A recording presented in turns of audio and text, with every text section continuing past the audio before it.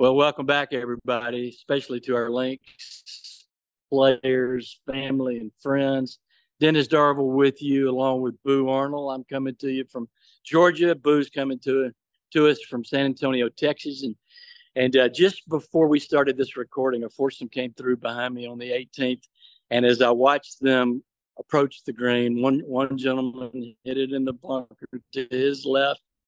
Another gentleman flew it right at the flag, went over the green. Neither one of them got it up and down. The other two didn't make par either. So, perfect timing because golf, like life, has lots of challenges. We face lots of adversities, very real things. And so I've asked Boo to give this some thought. Thanks, Boo, for joining us. And look, just tell us what's on your mind, what's on your heart. What have you learned in your own life from Scripture about facing and overcoming or persevering through adversities? It's great timing for this topic. We just finished Romans chapter 8 in our links group, and it applies to facing adversity. Paul's answer in Romans chapter 8 is the Spirit within, right? The Holy Spirit in him, helping him overcome his tendency toward legalism. He says that that's how we overcome sin, is not by our own strength, but the strength of the Holy Spirit in us. And then toward the end of chapter 8, he takes sort of, in my opinion, a left turn, but he starts talking about the suffering that he faces and how the Spirit helps him in the midst of the adversity that he personally is dealing with as he continues to minister. So real quick, I just wanted to, three general categories of adversity that I think apply to us personally, and then I'd like to use Paul's strategy for dealing with adversity to help us. The first is we all face life's challenges, just basic challenges, financial, marital, family. These are things we deal with every day, right? But we have to overcome, we have to push on, and we have to look for solutions when we face day-to-day problems. Second is more serious, is surviving permanent loss, and that's the loss of a loved one. It could be a physical ailment. Sometimes things happen, to us physically or medically, and we're not going to recover. This is an ailment that will carry through to the end of our lives. So serious loss when we lose somebody we love or our bodies are breaking down, another great challenge, and that's serious adversity. And then finally, the most threatening of all is facing death itself. Death is approaching death. That's serious adversity. I mean, that's the end, right? And so is there anything that we can draw upon from the Scripture as we all move toward death, because it's a guarantee that all of us will face death, and we want to do that well. So three general types of adversity that we face.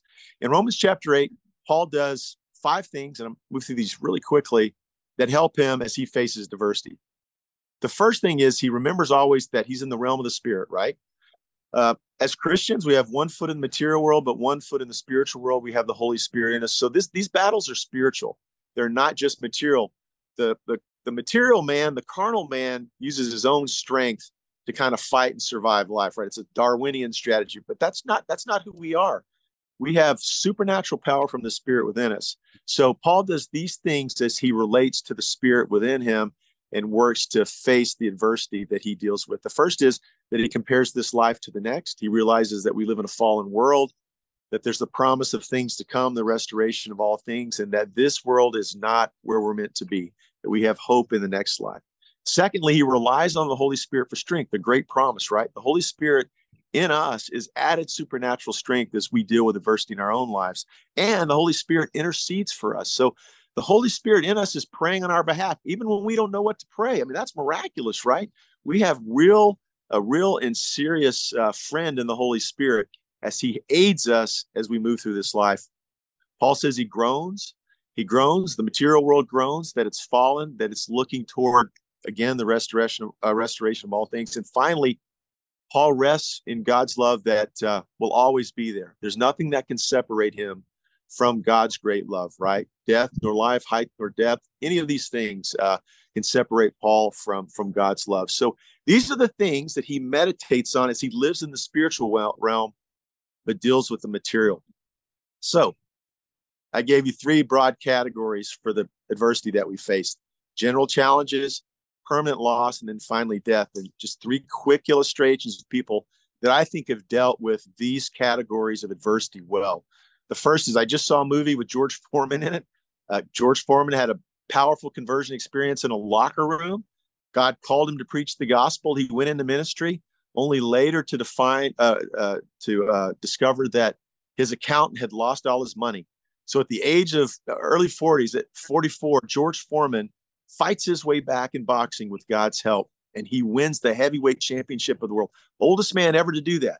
And as he wins that victory, he kneels down in his corner in the boxing ring and gives glory to God. So a great example of somebody just overcoming general adversity in life that we all face. He fought back, looked to God for help, and God gave the glory. He gave God the glory when he overcame. Second, permanent loss. Someone that's very inspirational to me. Joni Eareckson Tada dove into a shallow lake in her early 20s, lost the use of her body for her entire life. If you get a chance, you might listen to some of her sermons or read her books, but she's an amazing woman. She's now in her late 60s, I would guess. And I heard her say the other day, finally, she's at a point where she thanks God for what has happened to her. Unbelievable. That's miraculous. And why is that? Because God has used her to impact the lives of so many people. So surviving permanent loss, Joni Eareckson Tada, I think, is a great example of someone that moved forward after that. And then finally, facing death. One story that I never liked in scripture was when John the Baptist sent word to Jesus, hey, man, I'm here in prison, and Herod's about to cut my head off. What have you got to say to me? And what does Jesus do? It's baffling, not baffling, but it's a little bit disturbing. Jesus said, you go tell John that we're casting out demons and healing the sick. What he's saying is the Messiah has come and there is hope. But for John, he would go on to lose his life in that prison. But he faced death with this great realization that Jesus was Messiah and that hope was now on the earth and things were moving forward toward, again, the restoration of all things. So those are just quick kind of illustrations of people who have overcome kind of these challenges that we face. And I think it's encouraging to me when I hear their stories. Oh, but that was just fabulous. I'll tell you what, I'm going to go talk to my senior pastor right now and get him to invite you to come preach for us. That was just outstanding.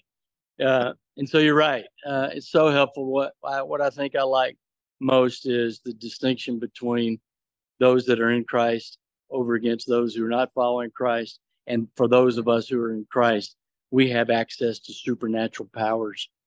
In particular, how you delineated that out of Romans 8. So, brother, thanks for your time this morning.